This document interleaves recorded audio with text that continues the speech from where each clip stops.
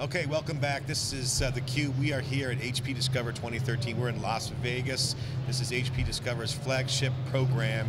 Their customers, their partners, the tech geeks and gurus, and here really sharing all the new announcements. This is SiliconANGLE's theCUBE. We go here where the signal is, and that's where we are. I'm John Furrier, the founder of SiliconANGLE. I'm joined with my co-host. I'm Dave Vellante at wikibon.org. Craig Nunes is here. He's the Vice President of Marketing for HP Storage. Craig, welcome back, multi-time CUBE hardened guest. Thanks for coming on. And, CUBE hardened, yes. Thank you for having me. Thanks for having us here. You guys, great set that you guys have.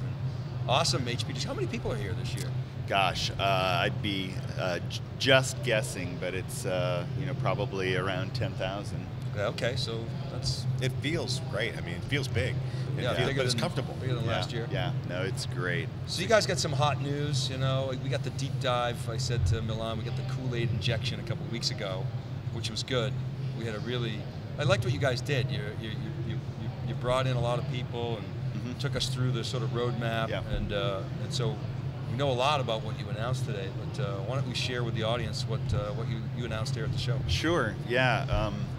There were really a couple of things we talked about. One was in the area of 3-par store serve and an all-flash array, the store serve 7450. And the big deal here is this is a platform that brings the performance, the efficiency, and the media endurance characteristics that you gotta have with flash. That's why people are buying them, to accelerate their applications as cost effectively as possible. So you got all that, but what we also brought was the system resiliency and availability features that Tier 1 mission critical data require. Also, the live data mobility through federation capability to get stuff on and off your all-flash array. So it's the best of both worlds, because we have customers saying, look, I'm concerned about traditional architectures. They can't address the performance and efficiency needs that I want to use for flash. There's a lot of new companies out there. Paint's still wet on their architecture and services.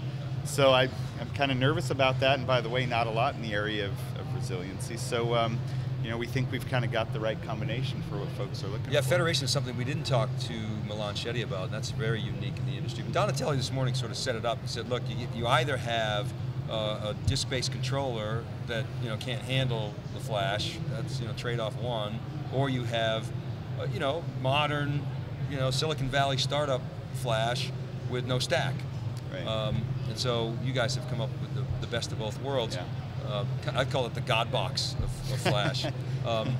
And so now I got to ask you. So you made your mark with 3-par of attacking companies trying to bolt on thin provisioning, and did some damage, in the marketplace. Doing more damage today, significantly more than you did when you were 3-par. Now that you're with HP. But so a lot of people are going to say, hey, that's a bolt-on. Why is this not a bolt-on? We talked to Milan about it a little bit, but give us your marketing take. Yeah, so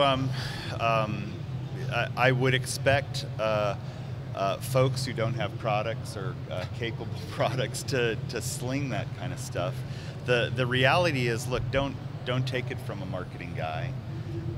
Lift up the hood and take a look at the technology. And what we introduced today was not just a 3-par array with SSDs in it, right? In fact, that was kind of the end of the project. The beginning of the project was all about some really important cache optimization features we drove. I mean, we drive some granularity in the I/O between the controller and the flash that you can only find in a handful of vendors in the industry. I mean, we'll do 512 byte reads, right? 2,000 times smaller than a VNX, for example, right? That's important because latency is important on the back end, right? So we've driven some important optimizations in the software.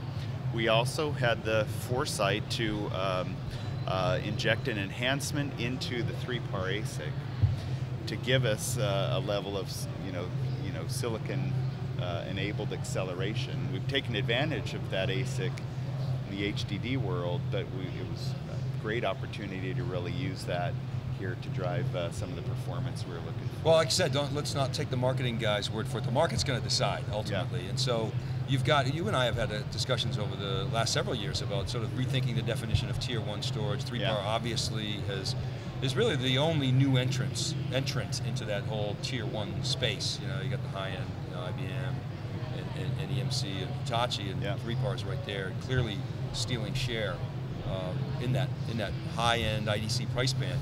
And then all of a sudden Flash comes along, this notion of all flash arrays, and one can say, wow, these are the new tier 1s, you call them tier 0, but you could see them, if they have the stack, you know, replacing a lot of that value. And you know, who knows what happens to that traditional tier 1. And so the market's going to decide, you know, whether or not your architecture is worthy of doing that, and you guys have made that bet. And you know, so far it's held up to the test of a decade. I would also tell you we are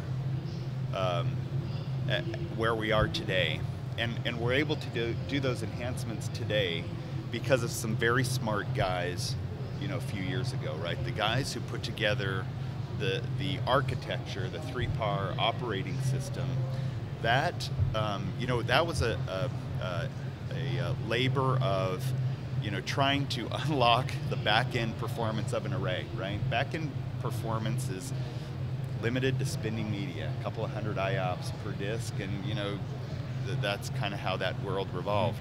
And the whole approach they took was, how do I aggregate every drive in a 1,000 drive array, and you know, hammer that through the controller infrastructure. So guess what? Dual controllers, no way. That isn't the approach they were taking. It had to be a very clustered approach where they could aim all that front-end horsepower at that workload. And guess what? All we're doing is replacing 1,000 drives with, you know, 50 flash drives, right? It's not a big change for the system. The real change came in that cache to flash optimization. So, you know, I want folks to understand, you know, we were lucky, we were good, you know, whichever way you want to go on that. A combination. We have that architecture that, frankly, you know, folks who are starting today to do this are taking a page from our book. Well, thank God for 3PAR, because HP storage would be deep doo-doo without it. I have to say that, because it's true. And this is what's so interesting about your business. I mean, you got the huge install base declining, and you got 3PAR growing like nuts. I mean, you know, 80% plus growth. So you got to throw even more gas on that fire, because you got to get the new stuff outpacing, you know, the old stuff. And you're looks like you're almost there. You know, like really, really close. I've said a number of times, HP in general across the board might have to shrink to grow. And I think it's true for, you know, a lot of the divisions within the company. So to me, the all-flash arrays throws gas on that fire. Yeah, well, first of all, I have to tell you, the real secret to 3PAR success, absolutely killer marketing. No, well, yeah, well, of course. But seriously. It's not the products, don't really. You know? The products are table stakes. So the thing about this all-flash array, so we're talking to a lot of folks here at Discover. I mean, it is packed around the booth. You can't even get close to the system. And a lot of folks, it's hot and it's sexy, right? For a lot of these folks, they might not buy one. Why? If you don't have the right application to, you know, drive the upside for the business, you know, flash is going to, you know, cost you a few bucks. Guess what? They're going to turn around and buy, you know, a 3PAR store serve 7000, the mid-range array we introduced in December, or maybe they'll go to a 10,000, a high-end array, and they'll run some combination of HDD and SSD. But the lights go on because they're going, wait a minute, you started with tier 1 high-end, you know, for the cloud. You went to the mid-range, you know, $20,000–$25,000, you know, entry price point for the lineup. Now you're doing flash. This platform really can do it all, right? And so maybe I don't need flash today, but I want to buy into a platform that can go wherever my business needs to take it, right? So that's been a huge takeaway. And for the guys who are taking advantage of 3-part today, wheeling in an all-flash tier, they're going, man, I'm there, because I already get it, and I already am going to see how I can take advantage of services across those platforms now. So it's part of my architecture. What about the economics of flash? Everybody, 2 years ago was like, oh, flash is too expensive, flash is too expensive. But you think about the tier 1 arrays, they got 15K RPM drives, they're short stroking them. I mean, that looks like a dead duck. Yeah. And so, can you talk a little bit about the economics and the cost is an issue, right? I mean, it's never, all things being equal, going to come down to cost, and everything's not always equal. But market's going to decide whether or not you guys, are going to have the most cost-effective platform out there. You're betting you are. But talk about the economics of flash. Yeah. So look, I never take a bet that I don't know I'll win. Right. If I am going into you bet a lot with like 10-year-olds. If I would never take advantage. Well, maybe I would for certain friends of mine, but the compaction story around flash is a huge enabler, right? Because otherwise, the 10-to-1 difference or whatever it is going to hold folks back from adoption. So I pulled some stats from our installed base, right? And just looking at the last quarter, I pulled a sample that said, looking at all of our thin volumes exported to host, what the server saw in capacity, the actual provision storage, 1/3. 1/3 of what hosts thought they had, right? Real life today with customers. And we know that, thin technologies, the zero detection in silicon, we know that runs as fast as you can pump data through it at flash speeds, right? So how about, here's the value proposition, how about you buy 1/3 the capacity and still get all of the flash performance you want?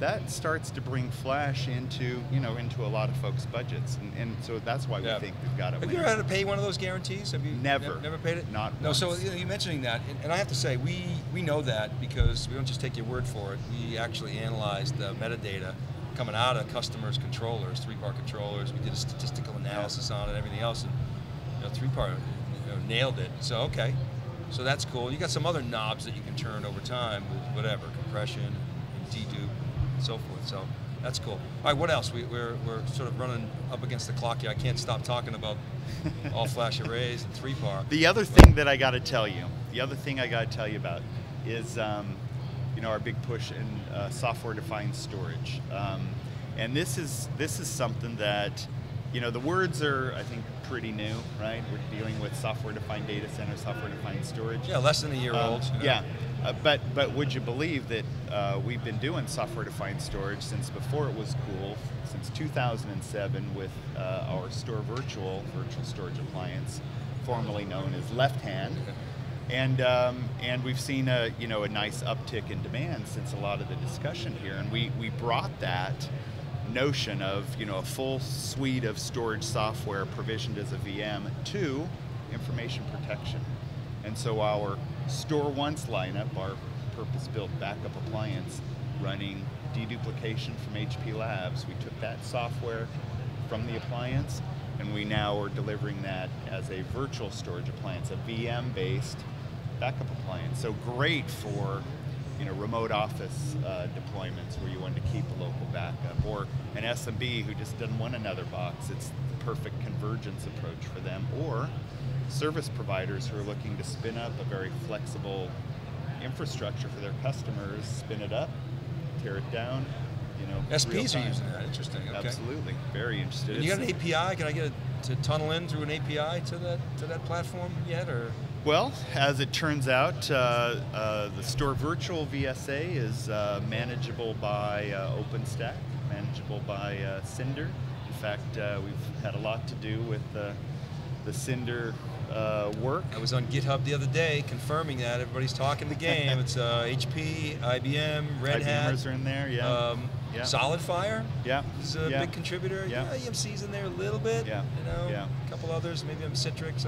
Yeah, yeah. It's we love the model. I mean, we've seen how it's gone on mobile phones, right? Android's really, become the dominant operating system out there. Open source is a great play. Yeah, so SDN, you're there, but and you'll evolve that. This idea of storage as a platform is pretty interesting.